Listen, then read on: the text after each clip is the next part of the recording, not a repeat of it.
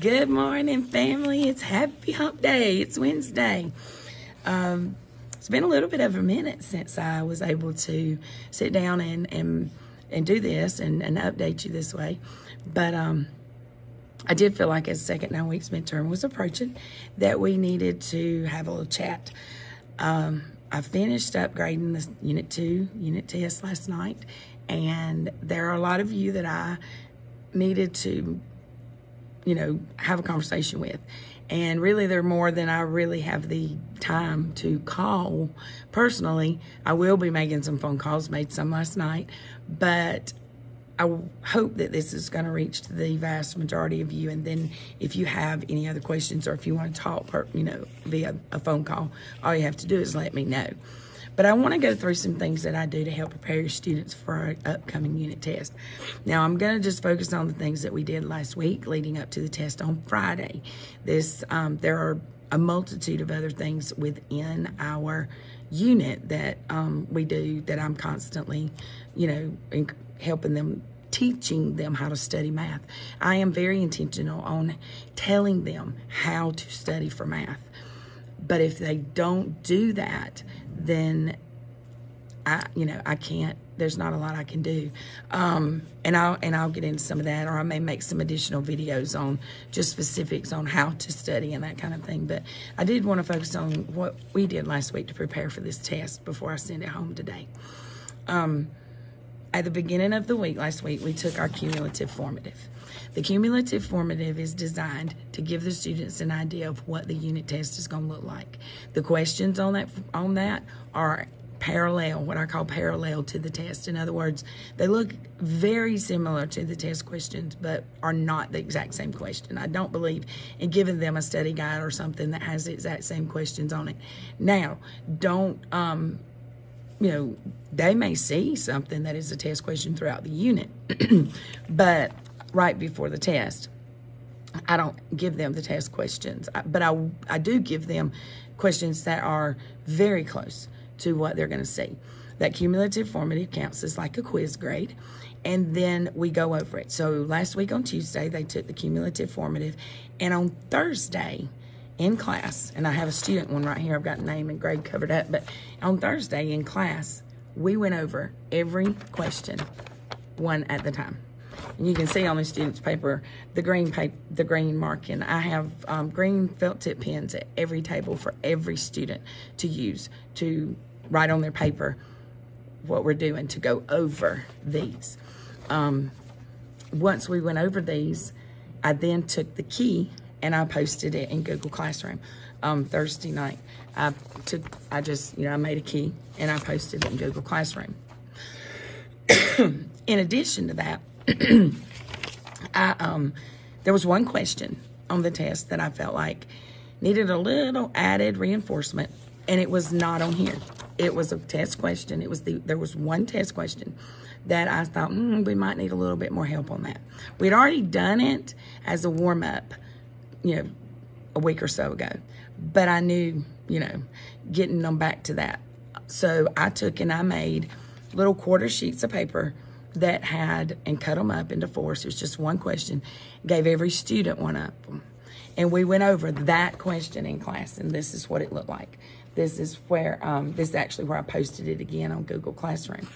But, and we went over that question, and they were told that little quarter sheet of paper and this are what you need to study.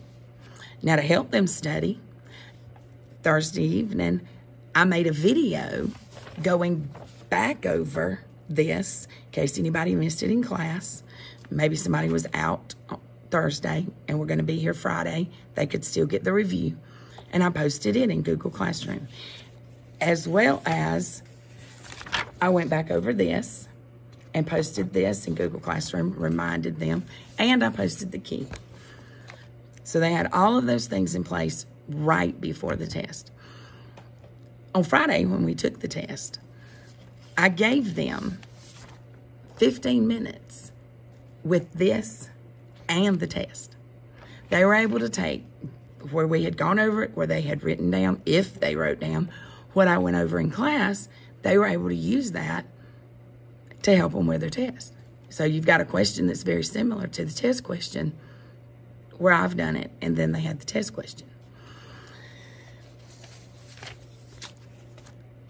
I'm at a loss a little bit. I was feeling very defeated last night when I was grading them. I'm going to try to pair the formative with the test today when I send them home so that you can look at them side by side.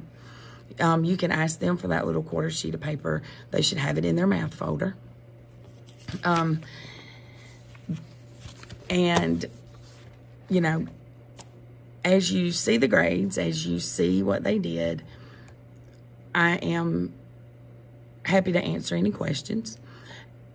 I also have a plan in place to do some reteaching and some remediating for those students who made significantly lower than a passing grade.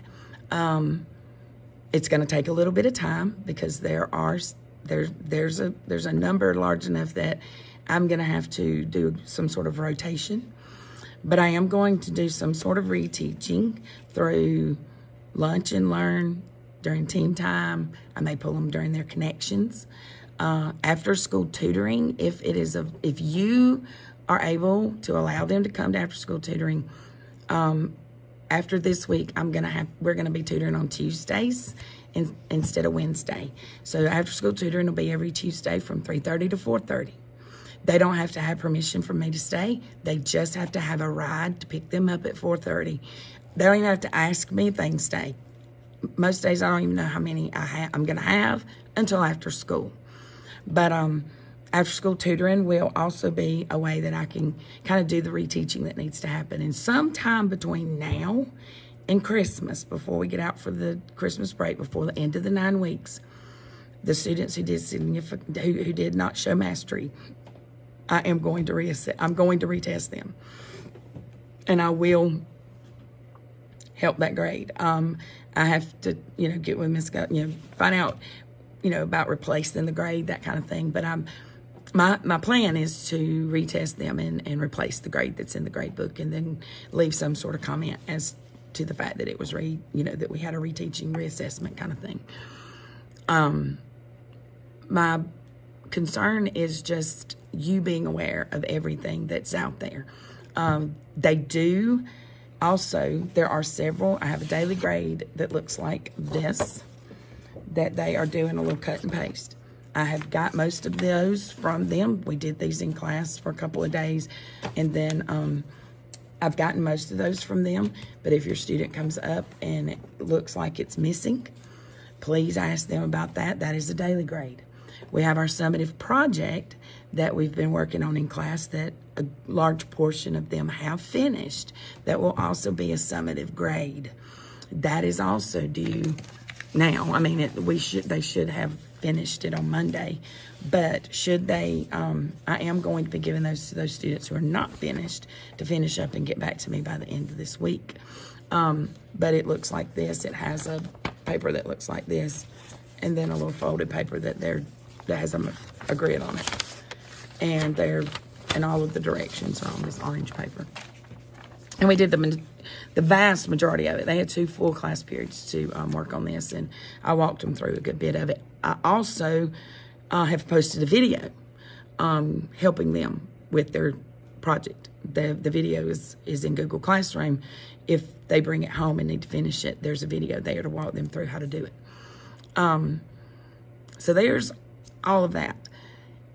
I would like to hear from anybody that maybe doesn't have internet access, doesn't have a way for their student to get on Google Classroom at home. I can do some things here at school to help them with that, because I wish I had the time every day to give them the time that they need to master what we're doing in class and them never have to do a thing at home. But it's just that's not the real world. I've told you before, I need 90 minutes with them and I get 60.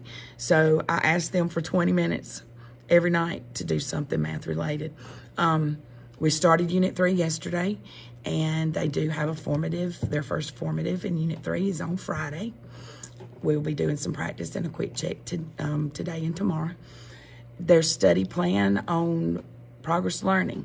Let me see if I can get you to be able to show you a couple of things in here. I have posted on my board right here. This is study plan, progress learning. They know what that is, and they can get on that at home. And every single one of our test questions comes from progress learning. I'm 100% confident if they do what I have posted right here, if they spend about 20 minutes every night working some problems on there, they're going to see their test questions, to be honest with you. They're going to see most of the assessment questions that they're going to end up seeing on formatives and on summative assessments. I also have after-school tutoring posted over here on my board. Right now it's posted on Wednesdays, but it'll be on Tuesdays starting next week. Miss Beddington and I are kind of teaming that up to do that, and Wednesdays are just hard for both of us because of church. I'm probably going to do another video sometime in the next few days walking you through what Google Classroom looks like so that you can see everything that gets posted there and what they have available to them at home. But like I said, I just wanted to have a conversation about the unit tests, how we, that's just the week prior. That's not things that we do within the unit. But if you have any questions, please let me know. These will come home in signed papers today.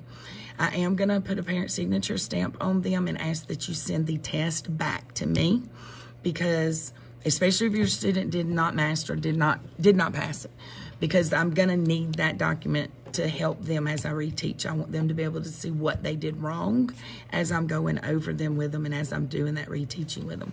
So I am going to stamp their papers with a parent signature stamp. If you will please send the test papers back with the student to me with their signed paper folder tomorrow. Again, if you have any questions, reach out to me on Remind. I'll be happy to have a conversation about anything. Midterm is next week, and these test grades are going to affect their midterms.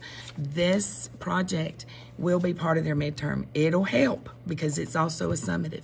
But if it goes in as a missing assignment, it's gonna kill them. So